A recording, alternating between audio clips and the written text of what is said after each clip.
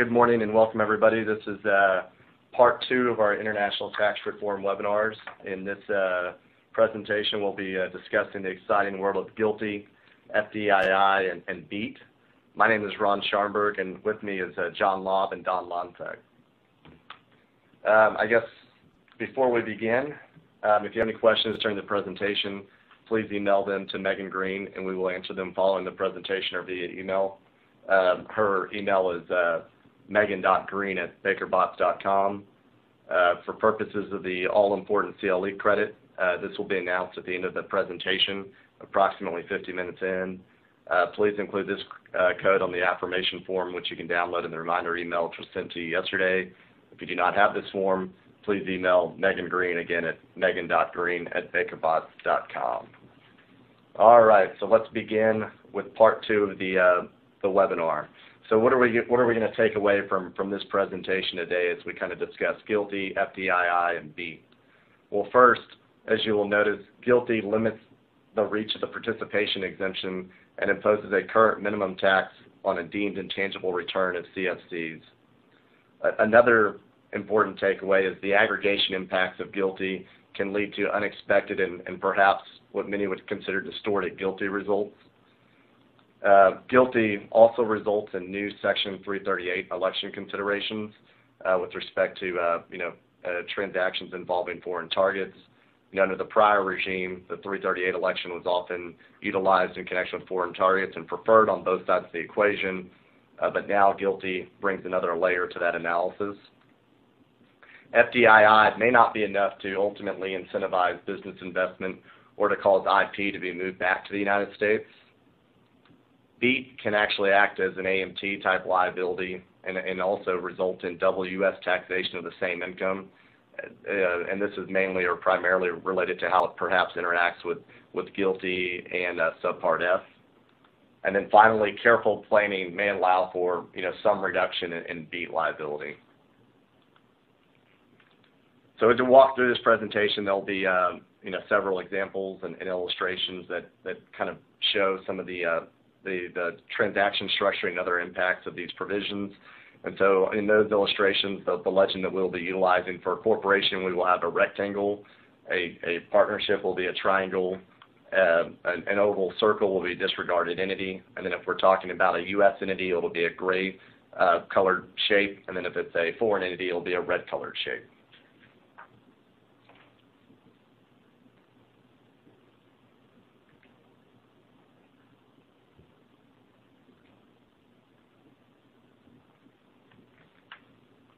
So as we begin, let's turn to Section 1 now, which is GILTI, the Global Intangible Low Taxed Income. So GILTI begins a United States shareholder of a CFC is required to include in income its GILTI for such taxable year. For this purpose, a person will be treated as a U.S. shareholder if such person meets the 10% stock ownership requirements on the last day in the taxable year of such corporation on which it is a CFC. And the importance of this statement here is that in the event that you're a U.S. shareholder and you have a CFC, and if you were to sell the CFC to a non kind of U.S. buyer, where basically the CFC is no longer a CFC for the remainder of the tax year, similar to like what would happen in Subpart F situations, the income and earnings of that CFC throughout the remainder of the tax year could actually impact your overall GILTI calculation. Now there would be a pro rata sharing of those income and earnings, but nonetheless it's something to be mindful of. That this is tied to basically whoever the last kind of U.S. shareholder on the last day of the CFC's taxable year, which it is actually a CFC. So then as we get into GILTI, there's a deduction that's available to corporate U.S. shareholders for GILTI, and that's equal to 50% of basically GILTI plus the gross up for foreign taxes, and that's through 2025. It's then 37.5% deduction for the GILTI component beginning in 2026. And ultimately, the effect of such deduction is to make the minimum effective tax rate for GILTI at least equal to 10.5% through 2025 and 13.125% beginning in 2026. There's also up to an 80% foreign tax credit that's potentially available for corporate U.S. shareholders. But however, ultimately the way this works then is due to this 80% foreign tax credit limitation, ultimately additional U.S. taxes will result from the GILTI-related income if the effective foreign tax rate on the GILTI income is not at least 13.125% through 2025 and 16.406% beginning in 2026. Also, which is very important from the GILTI perspective, is that GILTI creates basically a separate foreign tax credit basket, at least with respect to non-passive GILTI income. And also, and then very importantly, any of the foreign taxes that are actually paid or accrued with respect to GILTI income, there is no carry forward or carry back of such foreign taxes for foreign tax credit purposes. And so, if you think about that, this is one area in which there can be potentially, distorted results from the theoretical aspect of GILTI, which is, due to the inability to carry forward or carry back the foreign taxes, if the U.S. and foreign taxing systems don't match perfectly, there could be scenarios where the actual effective foreign tax rate from an actual true economic perspective is much higher than this 13.125% through 2025 or 16.4% beginning in 2026 due to the fact that you're not able to basically carry forward and carry back these foreign taxes and due to a lack of a perfect matching and timing system. So what is GILTI as we dive into? Well, GILTI is basically the net CFC tested income minus a net deemed tangible income return. And so net CFC tested income generally means a CFC's gross income other than U.S. effectively connected income, subpart F income, amounts excluded from subpart F income under the high tax exception, dividends received from a related person, and foreign oil and gas extraction income. And then that's less deductions, including taxes that are properly allocable to such income. So basically, as you can see by that definition, GILTI captures a large component of what would be a lot of foreign CFC's earnings and income. So that's the starting point. Is GILTI captures a significant component of the income that most CFCs would typically earn. But then, as I indicated, you subtract out the net deemed tangible income return. And the net deemed tangible income return is generally equal to basically 10% of the aggregate of the U.S. shareholder's share of a CFC's qualified business asset investment, which is QBAI. And that is generally basically involves a quarterly average of the CFC's tax basis in tangible depreciable property used in its trade or business. So basically, QBAI is specifically a tangible depreciable type property. And then also the net deemed tangible income will then also pull out, subtract out interest expense that was taken into account by the U.S. shareholder in the net tested income component. So now that we have that understanding, how is GILTI calculated when you're involving, multiple CFCs? Well, technically the net CFC tested income will then equal the aggregate tested income of each CFC over the aggregate tested loss of each CFC. So basically what you do is you would look at each CFC's components and figure out if they're actually a tested income or a tested loss situation, and then you would aggregate it to figure out the ultimate aggregate combined net tested income. So tested income exists when a CFC's GILTI gross income exceeds the deductions allocable to such gross income. Tested loss exists then when a CFC's gross income inclusions are less than the deductions. So basically, depending on whether or not the income exceeds the deductions or the deductions exceed the income, you're in the tested income or tested loss situation. Now, these terms are going to be a little bit more important in this aggregation concept as we get into a little bit more of the detail concerning GILTI. So then, one of the important aspects of why these are important is that the net deemed tangible income return, which is the 10% QBAI number that's subtracted out of GILTI, it appears based on the technical provisions of the code to only include tangible property of a CFC if such CFC actually has tested income.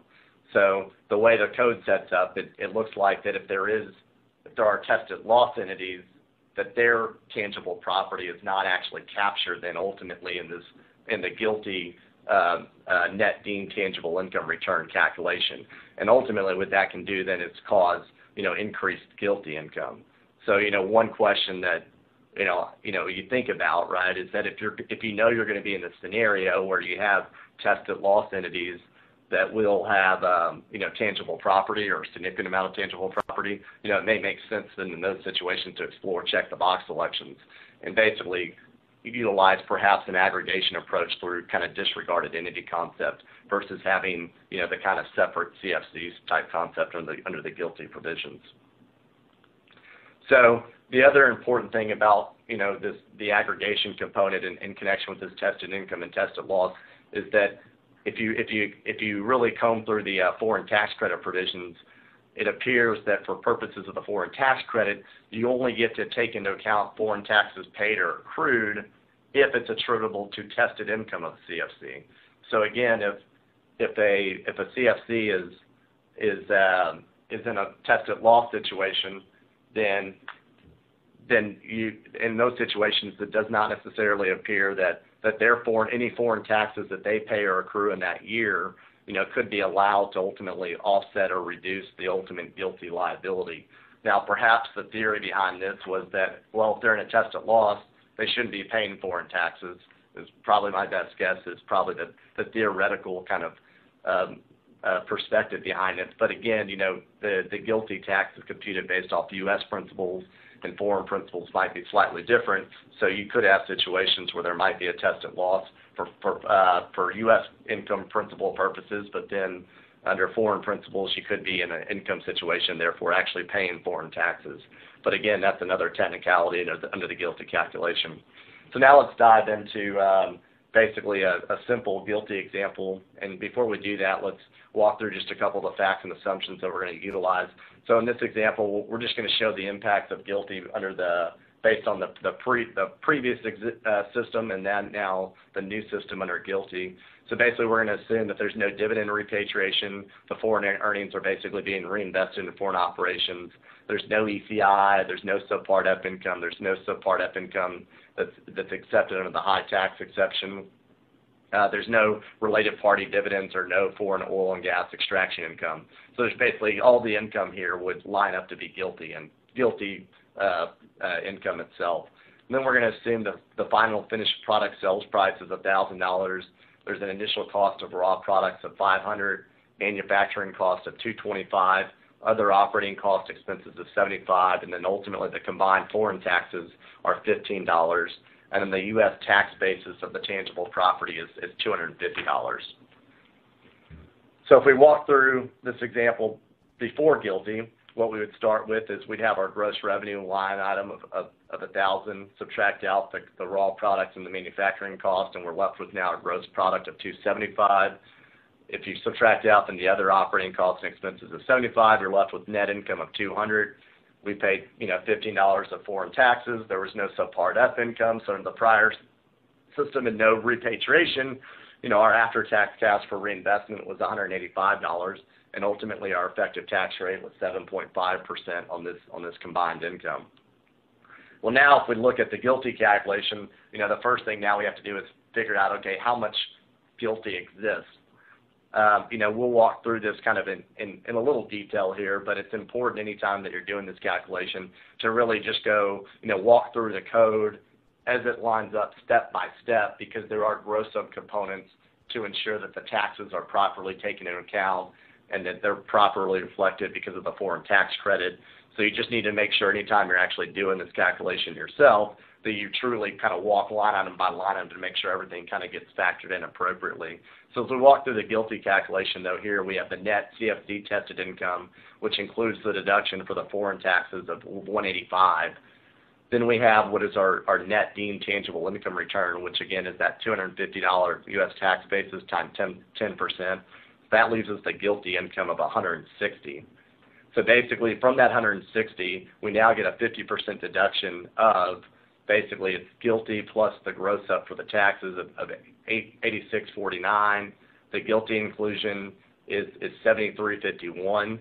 And then if we then again regross that up for the taxes on the component, we're then at $86.49 of a grossed up GILTI inclusion, which is then times the corporate tax rate of 21%, and ultimately the gross U.S. taxes on that GILTI then would be $18.16. And then if we then pull out the 80% foreign tax credit on those, $15 of foreign taxes, we're then left with the now net U.S. taxes on GILTI of $7.78. So effectively, under these fact patterns, GILTI's added $7.78 of additional taxes. And so therefore, if we run through our overall effective tax rate calculation and we add those taxes into the equation, we're now left with an after-tax cash ultimately on the same income of $177.22 for reinvestment, and ultimately now our effective tax rate on the same income has gone up from the prior example to 11.39%. So this kind of just illustrates in a simple form how GILTI can basically impact the overall effective tax rate on foreign income. So one interesting thing that is kind of, if you really start walking through or observing GILTI, is the impacts that the impacts that kind of the foreign taxes have on your overall effective tax rate. And so this is kind of a correlation of the graph that shows it. So if you notice at the very beginning of the lines, in that world we're living in where there's actually zero foreign taxes on the income. And so your overall effective tax rate on that income due to GILTI is 10.5%. But then as you pay any level of foreign taxes, the effective tax rate starts to go up slightly, and then the foreign tax rate goes up a lot higher. It happens a lot quicker, but ultimately you arrive at the 13.125%, which is once your effective foreign tax rate equals the appropriate amount, then there should be no more GILTI tax liability. But I always thought it's an interesting correlation how this works, and I think at least it was explained to me that perhaps the theory behind this is that the U.S. did not want to incentivize the foreign jurisdictions to impose a certain level of tax up to the 10.5% on this type of income. So this kind of stepping up process perhaps disincentivizes that approach. So now let's walk through kind of as we laid out, there were some aggregation type potential issues related to the GILTI component. So we'll walk through in kind of real world examples to show, perhaps how this, actually works in theory then.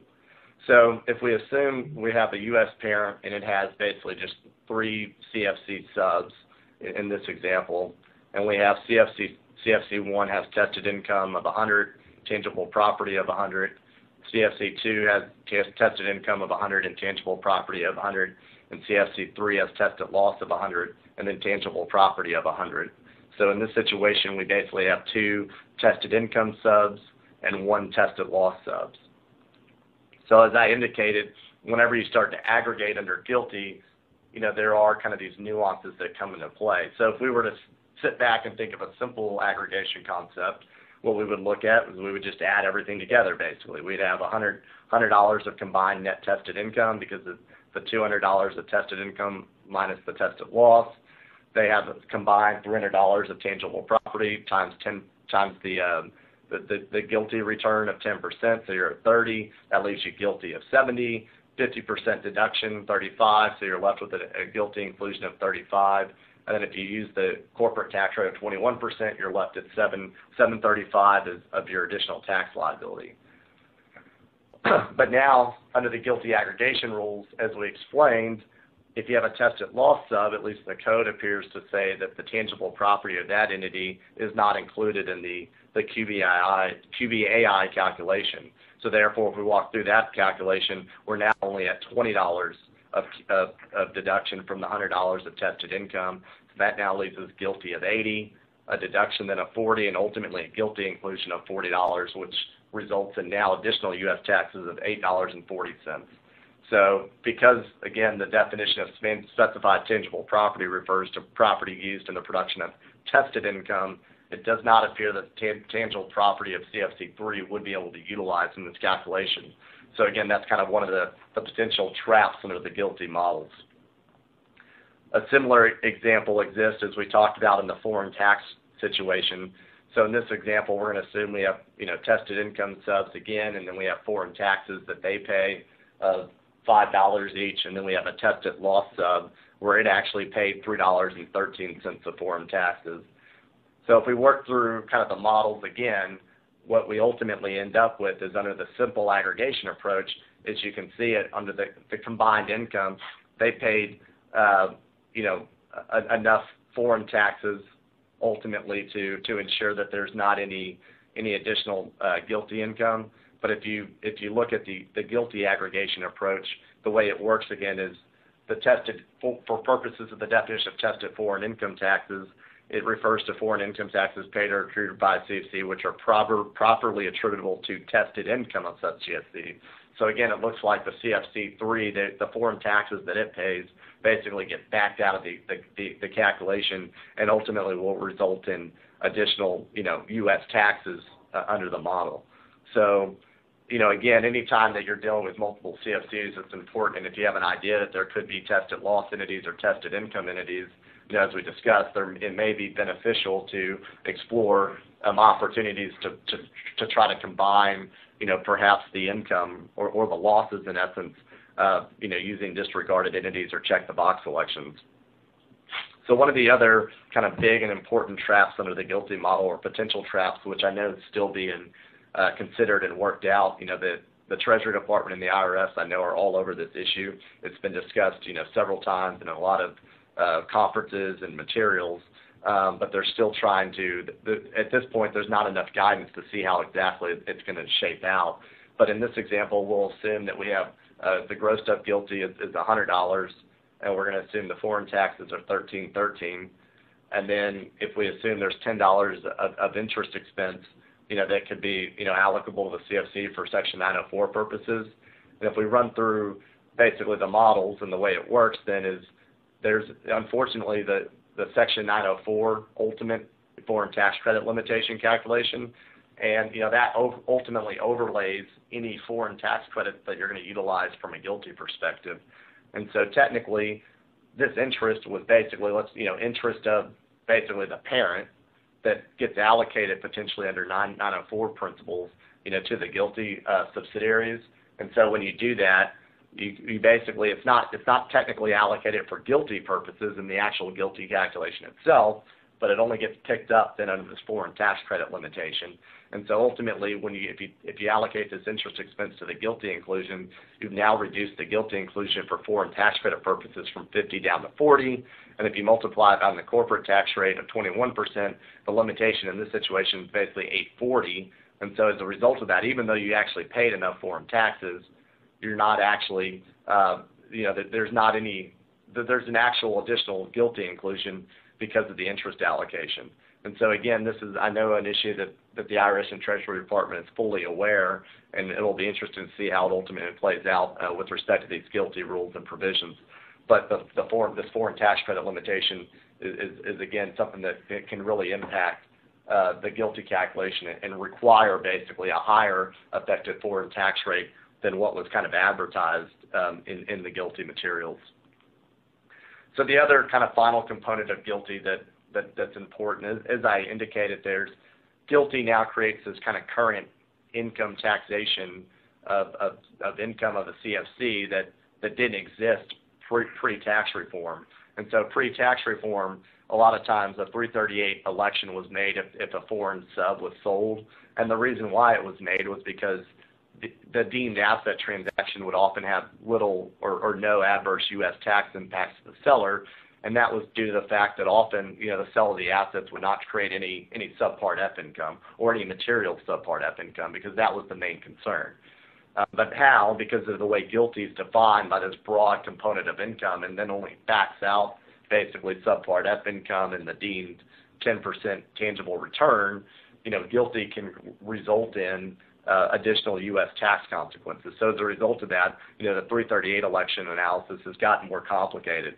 So anytime a U.S. or CFC seller is selling a foreign target, and there's a request to either have a Section 338 election or a check and sell type transaction, the seller will need to be mindful of the GILTI impacts of that transaction and compare that to basically the participation exemption impacts of a stock transaction without such an election.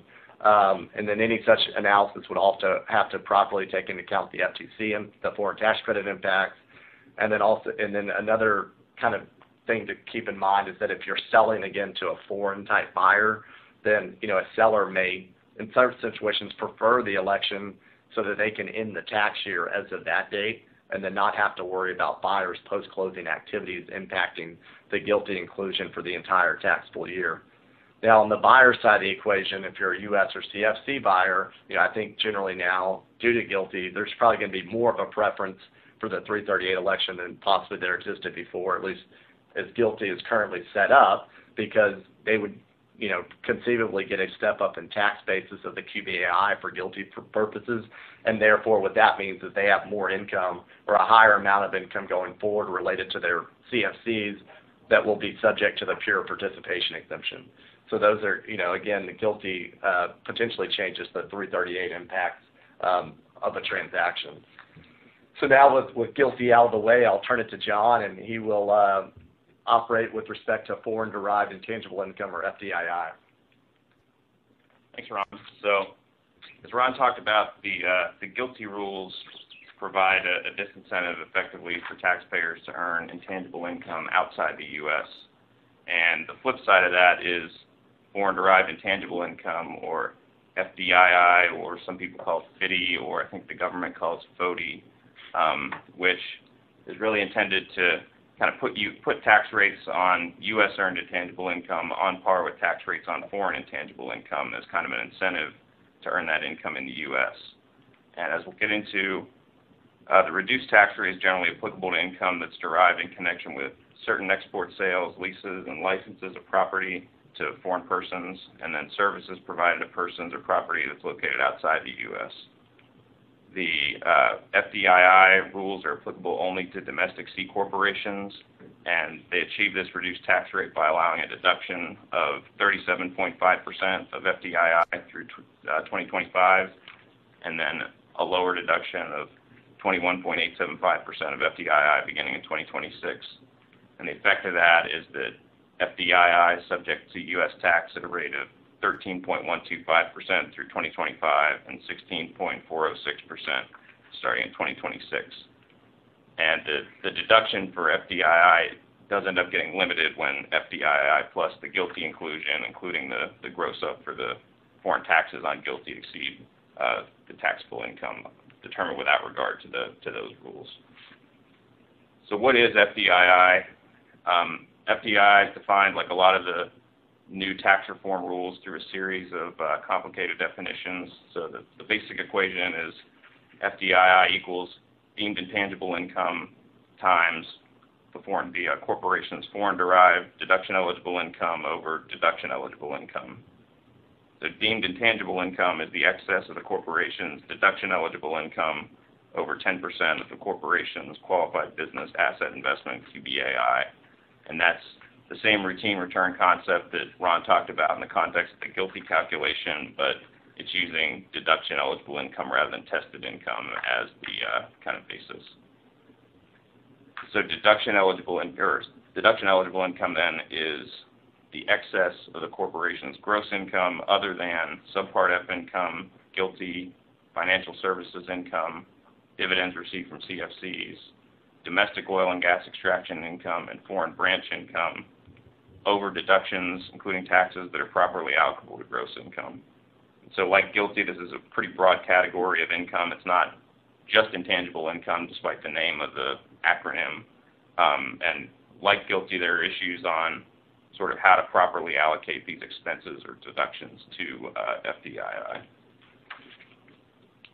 So the last key concept in the GILTI or in the FDII definition is foreign-derived deduction-eligible income, and that's any deduction-eligible income that's derived in connection with property that's sold, which for this purpose includes leases and licenses by the corporation to a foreign person for foreign use, or services that the corporation provides to any person or property located outside the U.S. The statute includes a few special rules that relate to foreign use property and services. So one rule is if property is sold to a foreign unrelated party for U.S. manufacturing, then that property is not considered to be sold for foreign use, even if the unrelated party later exports the property. Second, if property is sold to a foreign related party, then that property is not considered to be sold for foreign use unless the related party resells the property to an unrelated party for foreign use.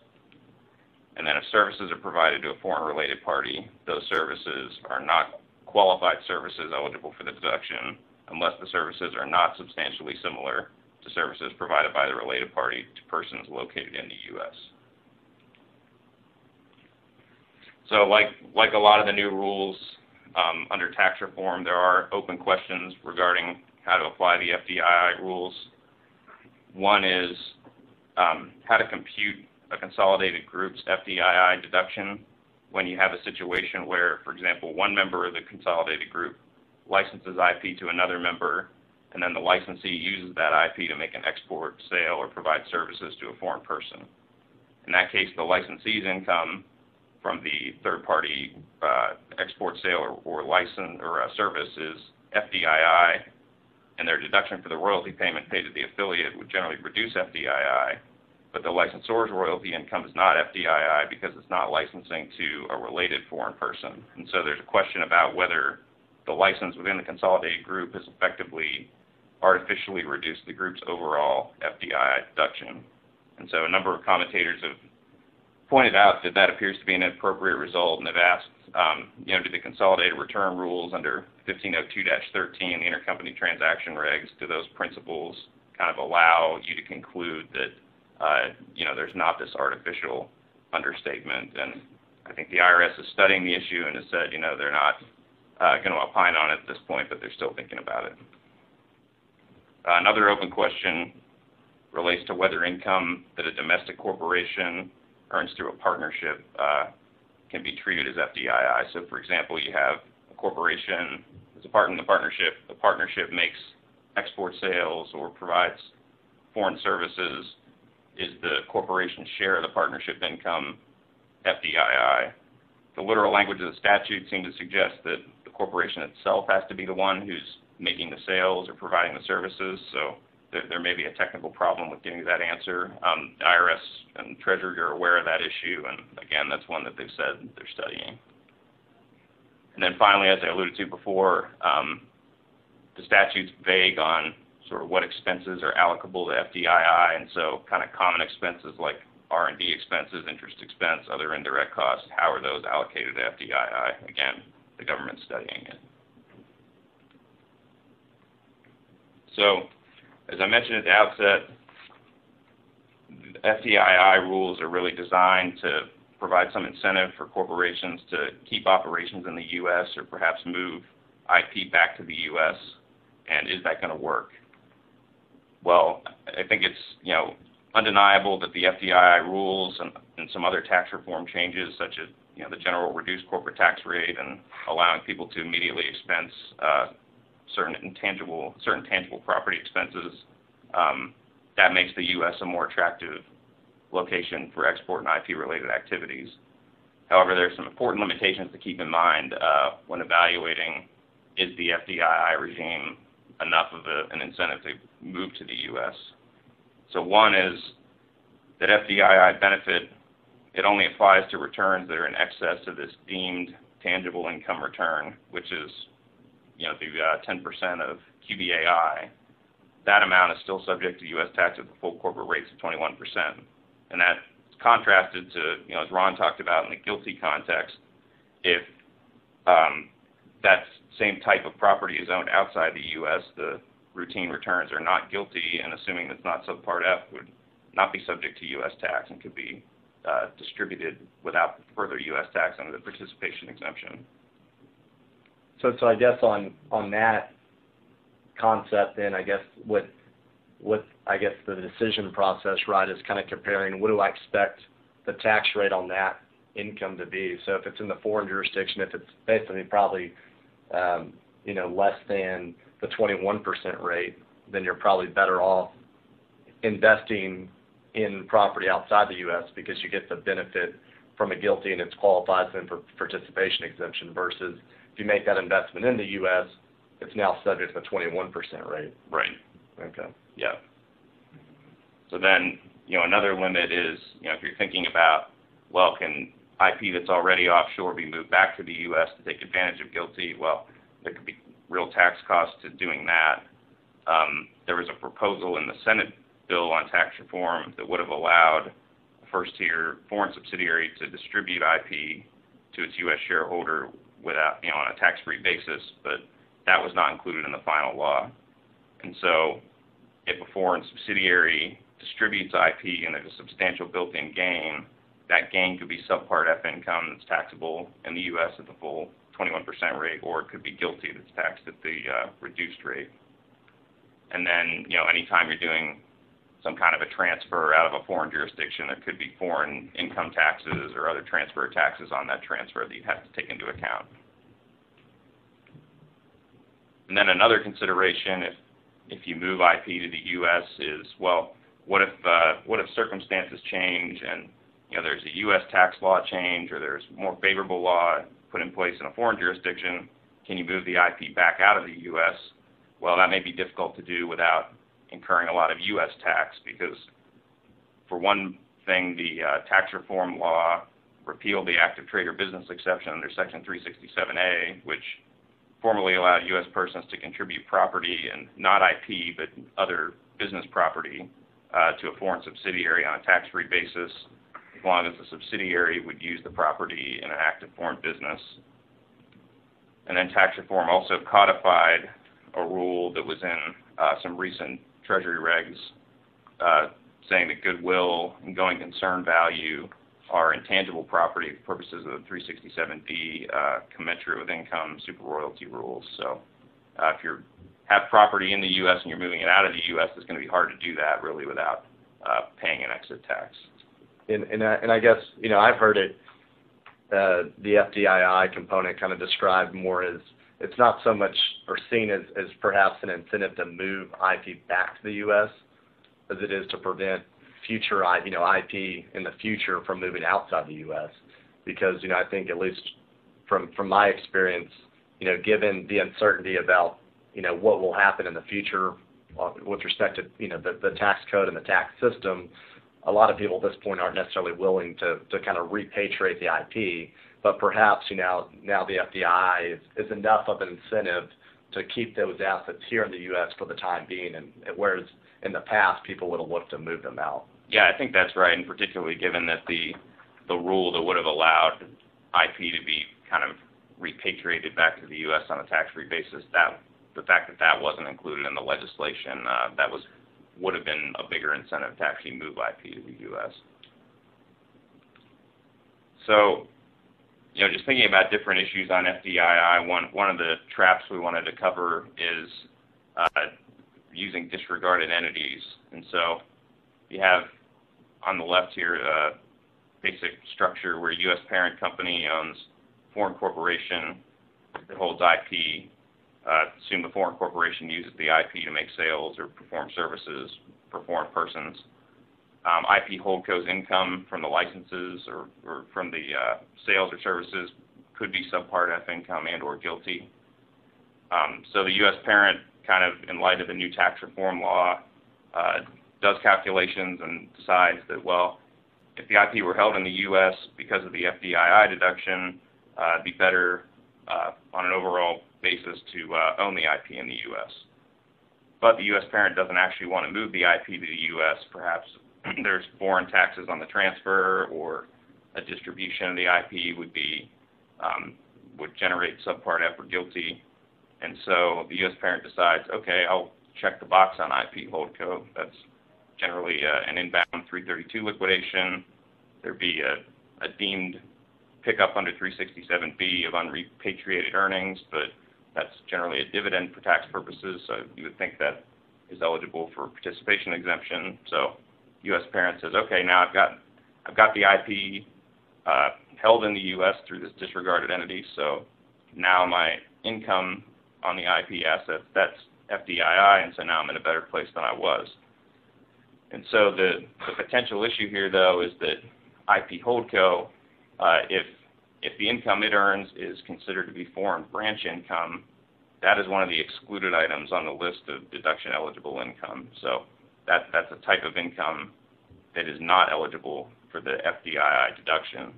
And the test for foreign branch income is whether IP holdco or its activities is a qualified business unit, which is defined under the currency rules under 989. And so if it's a qualified business unit, then its income is not eligible for the FDII deduction. So U.S. parent, through this check-the-box election may have moved from a situation where it had some subpart F and some GILTI to a situation where all of its income is just subject to U.S. tax at the full corporate rate, which could be a worse result. And I guess, the only theory I guess I could think of for this result, because if you think about it from a U.S. taxing perspective, you have a disregarded entity, all of the income is being taken in the U.S. from the U.S. perspective, right? So you would think that it should be okay, but I guess the only thing I could think of is that perhaps they were concerned that this could lead to some abuse because it still effectively resides in the foreign jurisdiction, that there would be some abuse potential between the interplay of like the U.S. and the foreign tax laws. Yeah, my thought was either that or, if they are really trying to tell people you should have your activities physically based here and, not have some foreign branch conducting the activities. That's not the type of behavior that they want to incentivize. So True. Well, that's all on FDII. I'll turn it over to Don to talk about BEAT, another fun acronym. Yes, the final acronym of the day, BEAT, or Base Erosion and Anti-Abuse Tax. In short, the BEAT acts as a sword that seeks to discourage erosion of the U.S. tax base through the use of tax deductions for payments to foreign affiliates. The tax acts basically as a minimum tax equivalent to AMT, but where the only preferences or add-backs are certain deductible payments made to foreign affiliates. As noted on the slide, the BEAT can create interesting results, including triggering a tax payable for a taxpayer that otherwise has a regular tax loss for the relevant year. The rate of BEAT generally is 10%, but there is modest transition relief for 2018 in the form of a 5% rate for the 1 year, and then the rate is scheduled to increase after 2025 to 12.5% unless future legislation freezes the current rate. Okay. Before going into the mechanics of its application, we first summarize here the relevant taxpayer base for BEAT. So shown here, BEAT is a tax only on corporations, excluding those subject to preferential pass-through regimes such as RICs and REITs. Small corporations are not targeted, so there is a 500 million gross receipts threshold for its application. And lastly, the payments deemed bad when made to foreign affiliates must represent at least 3% of the total payments made by the corporation. For an affiliate group of companies, the determinations of gross receipts and bad payments to foreign affiliates is made on an aggregate basis, but significantly, foreign companies only take into account amounts attributable to effectively connected income with a U.S. trade or business, and as a result, pure foreign operations of foreign affiliates are not taken into account. Okay, the BEAT calculation. Basically, we start with 10% of modified taxable income as defined here and compare it to the regular tax liability of the taxpayer as reduced by available credits, except for certain credits that are allowable as an offset against BEAT. The excess of the 10% BEAT tax over the credit-reduced regular tax liability is the additional tax that is payable. The credits that are allowable against BEAT and thus do not reduce the regular tax liability in the calculation are only a few as listed here: the research credit, the low-income housing credit, the production tax credit, and the ITC credit attributable to energy property. Other than the research credit, the allowance is limited to 80% of the total amount of the credit. This 80% allowance was a concession to the renewables industry, which had heavily lobbied Congress with the argument that BEAT was going to destroy the value of credits that were passed and extended over the years to promote the industry. And while they've won the concession, it is limited in time and expires after 2025. As to the definition of modified taxable income, pretty simple. We start with regular taxable income and add back the base erosion tax benefit attributable to those tax-deductible payments made to foreign affiliates. And we also add back NOL deductions using the base erosion percentage applicable to the taxpayer. And I guess on that point, at least I've seen some discussions where, anytime you are in an NOL situation, the way that BEAT works is that because it's based on this based erosion percentage, you're effectively losing value for your NOLs through the BEAT application. So that's just kind of a nuance again of the BEAT. Yeah, and same as the loss in value of credits. Yeah. Okay, so for purposes of the BEAT calculation, we now consider what constitutes a base erosion tax benefit. It is fairly broadly defined and generally includes any deductible payment made to a foreign related party. It would include interest, royalties, and service fees. It also can include depreciation and amortization deductions for property purchased from a foreign related party. And finally, if a corporation is pursuing an outbound inversion transaction after the November 9th date of introduction of legislation, the definition also includes any other payments that serve to reduce gross receipts. Who is a foreign related party? Generally any affiliate where there's a 25% or greater common ownership, and typical stock attribution rules apply for purposes of determining relatedness. Last note on this page, the information reporting rules have been expanded to require reporting of base erosion payments made by a company to its foreign affiliates.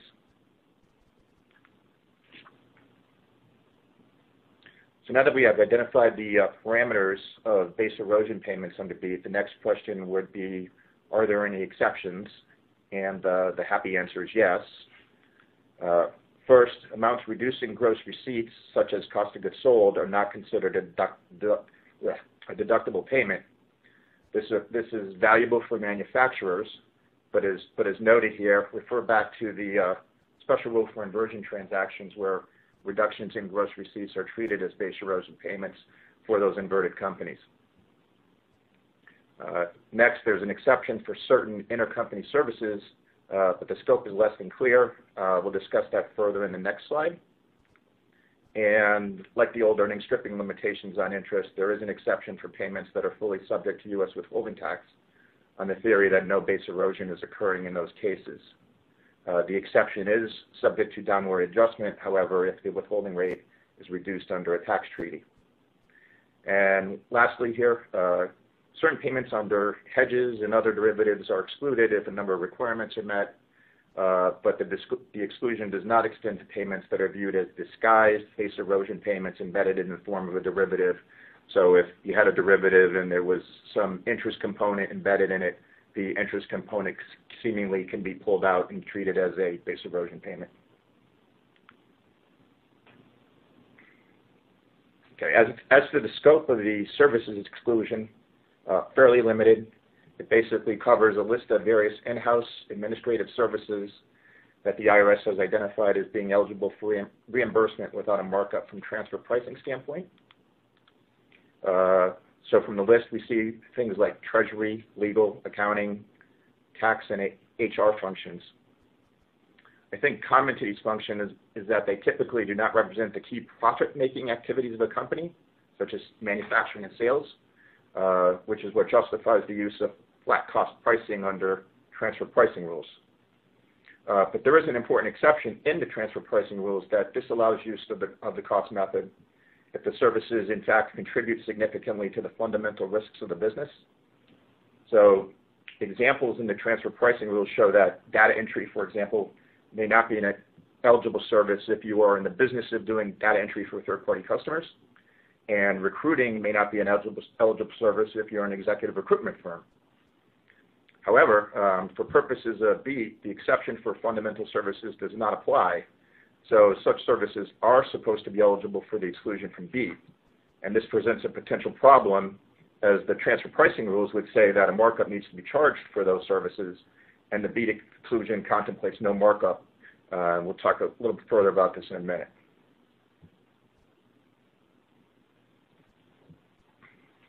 Okay, and perhaps one of the biggest questions as it relates to BEAT is what Treasury and the IRS might do with a somewhat broad grant of regulatory authority. With the newness of BEAT, the boundaries of tax planning is somewhat unknown, so the anti-abuse authority granted for BEAT allows the IRS to adjust the application of BEAT, whatever that means, to prevent avoidance through the use of unrelated persons, conduits, or other intermediaries, or transactions designed to change payments or their character so that they would not be subject to BEAT. So with that authority, we pose here an example, an IP license transformed into a partnership arrangement where the licensor instead receives a share of partnership profits rather than a royalty. Such an arrangement on its base could represent an arm's length transaction, but if done with the purpose of minimizing BEAT tax, does the taxpayer lose? On questions like this, the response thus far from the IRS has been no comment. Oh, and before you get to this next slide, Don, let me go ahead and read all the all-important CLE code because we're about 50 minutes into the presentation. So again, all lawyers participating in this webinar must note the following code on their affirmation form to the appropriate number of CLE credits, and the CLE code is 14395, and again, that's 14395. All right, back to you, Don. Okay. All right, so now we'll briefly talk about some potential issues that arise from this new provision. First, we return to the services exclusion, and the question is whether it is available if a service fee includes a markup, and whether the exclusion is available at least to the extent of the cost component. As drafted, the exclusion only requires that the services being provided be eligible for use of cost reimbursement transfer pricing. It does not require that that method actually be adopted. So it seems like there should be the possibility to bifurcate a service fee and claim a BEAT exclusion for the cost component and subject only the markup component to BEAT. As discussed on the earlier slide, because fundamental services are not eligible for cost pricing under transfer pricing methodology, a different reading of the provision could render the BEAT exclusion unworkable for fundamental services, and this does not seem like the intended result given the express carve-out in the code provision. Finally, we just note here that if it was required to go to a flat cost methodology for certain services that could impact taxation in foreign jurisdictions, if they suddenly see markup-based methodologies going to flat cost and reducing the amount of income flowing into their jurisdictions. Next, partnerships. BEAT by its terms only applies to corporations, so what about payments made by a partnership to a foreign affiliate of one of its partners? The IRS presumably would want to treat the partnership as an aggregate in applying BEAT and attribute the payment to the corporate partner. I think the anti-abuse regulations under subchapter K would suggest that the IRS can do so as they have with other code provisions that apply to only corporations. And so I think that's what we might expect in the context of the BEAT regime. Disallowed interest. Under the Tax Act, we now have a cap on interest deductions for most businesses at 30% of taxable income. To the extent that interest paid to a foreign affiliate is disallowed in the current year, but is utilized in a later year as a carry forward, we have a question as to whether BEAT can be opposed in a later year. The answer is not clear under the statute, but we probably know what the IRS would say.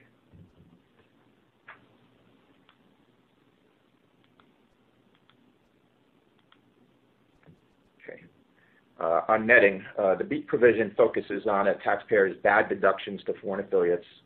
It does not take into account situations where a taxpayer might have income that offsets those deductions, such as in back-to-back financing arrangements or subcontracting arrangements. In those situations, BEAT can produce distorted results. So for an example, we consider a service provider. If we just assume that the service provider receives $100 in service fees from an affiliate, but pays $90 to a foreign affiliate under a subcontract, without a netting rule, that service provider conceivably owes $10 plus in tax under the BEAT regime, which essentially is its entire profit under the contracting arrangement. And a different result would be obtained if the arrangement were restructured to get the service provider out from under the middle. And we'll look at an example of that in the final slides. Next, the payment to a foreign affiliate gives rise to Subpart F or GILTI inclusions. There's the possibility of double taxation arising as there's no overlap rule at the moment. Perhaps some form of a previously taxed income exception would be appropriate, but it's not clear how it would be implemented under the statutory regime. And finally, we see that the value of foreign tax credits is reduced or limited under BEAT because they reduce the regular tax liability in the BEAT calculation and did not receive the special treatment afforded to the research credit, PTCs, and the energy credit.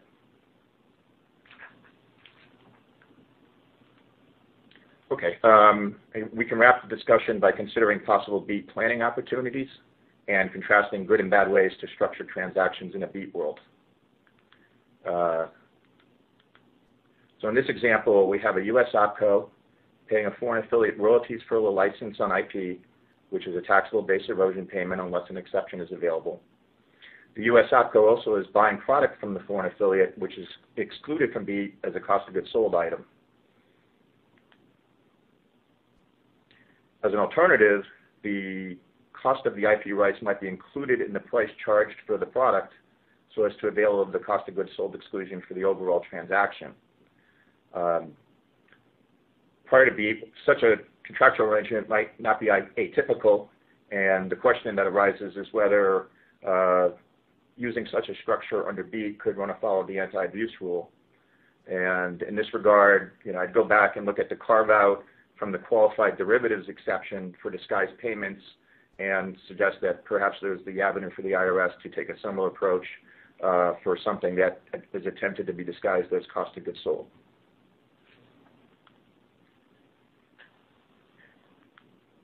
Okay, so as in another example, we consider an intercompany services arrangement that includes subcontracting by the service providing affiliate to an outside party. In the classic case, the affiliated service provider might contract with that outside party and pass along the cost pursuant to the intercompany arrangement.